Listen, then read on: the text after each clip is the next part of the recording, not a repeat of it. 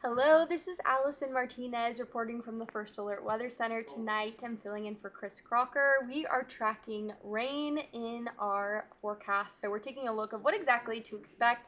Tomorrow we are expecting a 30% chance of rain. You're going to see this most significantly in the morning, and then we'll have some sprinkles throughout the day, but overall we're going to dry out as we make our way towards the evening.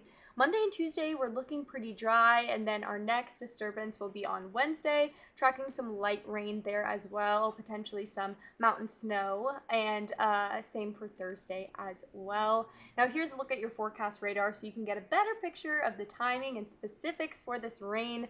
Here's a look at tomorrow at 6 o'clock in the morning. We have a little bit of activity. Sandpoint down through Coeur d'Alene, down to St. Mary's as well. Primarily up north is where we're seeing the most activity, and then this will shift as we make our way throughout the morning. Here's a look at noon. You can see just a little bit of rain in Spokane, nothing significant, no real rainfall to take special note of here, but definitely something you'll want to be aware of. And then as we make our way through the afternoon, Deer Park, Colville could be getting some activity, but overall pretty dry, just some cloud cover. We're gonna have plenty of clouds and fog all day tomorrow. But as we make our way towards the evening, here's 9 p.m. Still, we'll have some fog, we'll have some clouds while you're viewing those fireworks, but no rain it looks like, so that is one thing to be appreciative of here. And then as we make our way throughout the rest of the night, we are going to be dry on Monday. Like I said, that's the break from the rain there.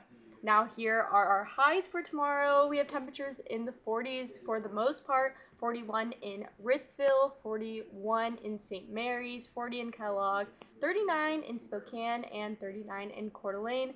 As well, our average high is about 33 degrees, so pretty significantly above there. And here is your 4-day forecast. Like we said, starting off temps in the 40s, and then we'll dip down, but not by all that much, and rain to take extra precaution for on Sunday. Thank you so much for listening.